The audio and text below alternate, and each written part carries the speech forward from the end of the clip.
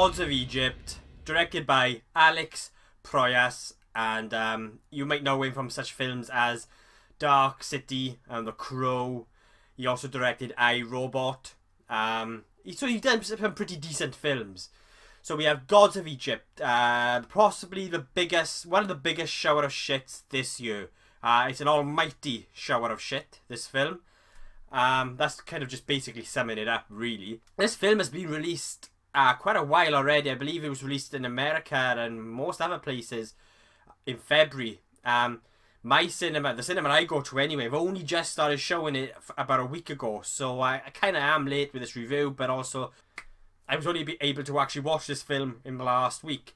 So the basic plot: the god of darkness, Set, played by a very orange Gerard Butler. He takes over the Egyptian Empire, claims the throne of the Egyptian Empire, and then it's up to a mortal named Beck, who teams up with the god Horus, who is played by, and now excuse me if I say this wrong, I can't actually quite pronounce his name. It's a Nikolaj Coster-Waldau. Yeah, Nikolaj, I think. But you'll know him from Game of Thrones as Jaime Lannister. Now, I really like him in Game of Thrones, but in this film, he's really bad. To be honest with you, it's just like watching Jaime Lannister as a god, really. I mean, this character is exactly the same character as he is in Game of Thrones in this film.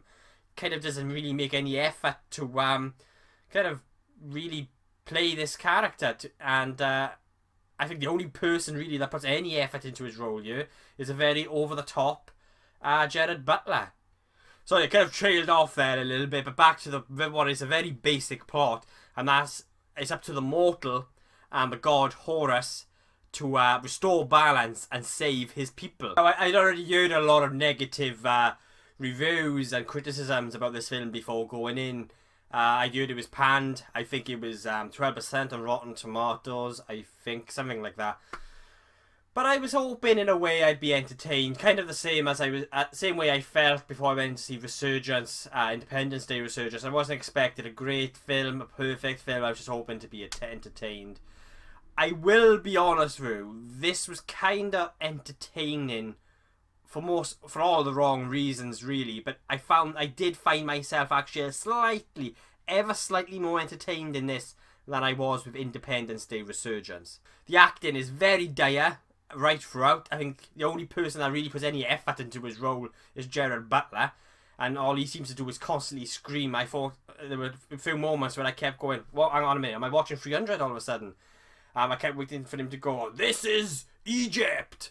and stuff like that. But yeah, the script is absolutely terrible. I cringe so much.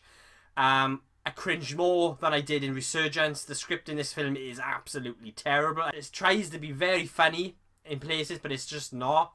It's just there's a couple of one-liners that were very, very cringy. A lot of things that people said in this film that seemed out of place for the sort of time period that it was based in. And yeah, okay, this is a fantasy, and this is a very, very out there sort of fantasy. I didn't actually expect this film to be as fantastical, you could say, if that's such a word as fantastical, but very kind of like loud and big. And I will give the film praise for its imagination.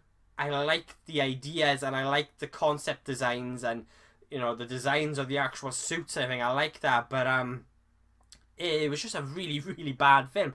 But there was just stuff that people said in this film that just seemed like, would they really say that? And it just seemed out of place. And the script was just very, very lazy. CGI. Now, I could tell from watching the trailers for this film, the CGI looked terrible. But I was thinking, oh, perhaps it's unfinished, because as it usually is in trailers, the CGI and the special effects, it's usually, they need to polish it up a little bit. But now it's pretty much the same as what you see in the trailers. The CGI in this film is quite bad. And there was a couple of moments in this film that kind of reminded me of other films. I'm not sure if they actually intended to do that. But there was one moment, there's a fight on a cliff top between the god Horus and some of these creatures. And it reminded me a little bit of the old Clash of the Titans. I'm actually talking about the older films, like Jason and the Argonauts. And it reminded me of them a little bit. But they did it a lot better than this film did.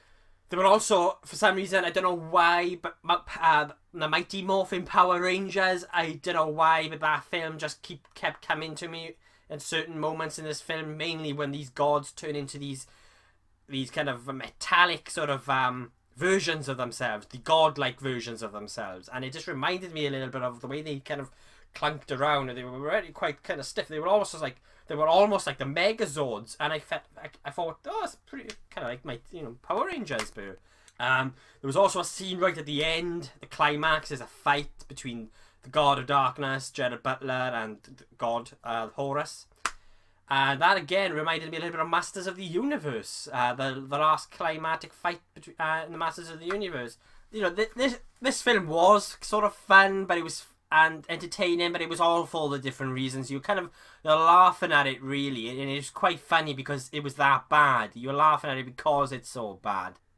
The only sort of praise I can actually give this movie, I suppose, is some of the imagination in it. I do like what they created, and I like the ideas, but that's about it. For me, it wasn't enough to sort of elevate this film, and it just had really kind of very miscast. The accents on everyone. Everyone had this sort of English accent. Everyone just sounded like they were.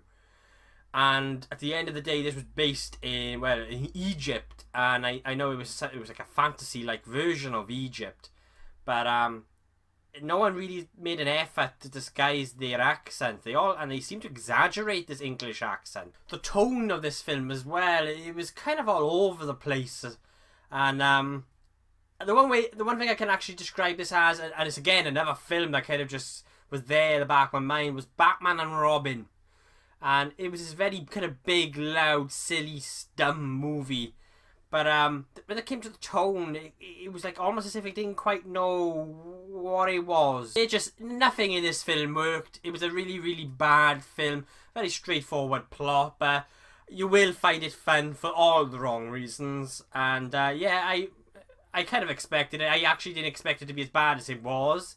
It's just a pretty bad film, coming down, the acting, the CGI, the script, very, very poor. I will be giving Gods of Egypt an F.